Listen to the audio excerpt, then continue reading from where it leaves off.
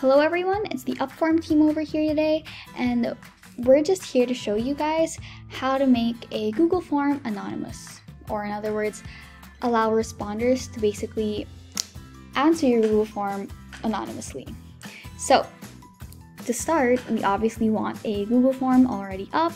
As you can see here, we have a little template, and from here you're just going to want to head to the upper part of the page where you'll see questions, responses, and settings. From here, you just have to hit settings, and usually this drop-down menu will be closed, but it'll look something like this. Then from here, you're going to want to hit responses, hit the little arrow pointing down. It'll show you these options. Now, if you were to select collect email addresses and limit to one response, you would basically allow your respondents or the people answering your Google form to answer the form anonymously, so none of their data will actually be collected. Now, let's just go see how this would look. So we have this already up, and let's just get that link so we can see what it looks like.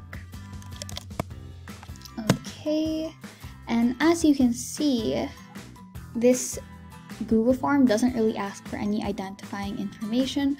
What it's really just collecting is the emails, and even then that would basically allow your respondents to answer without having to give away their identity. So from here, let's just show what a answered anonymous form would look like. So select all your answers. So once it's submitted, we can then go back to the editable page of the Google form and see the response. Okay, and voila, now we have an anonymously answered Google form response.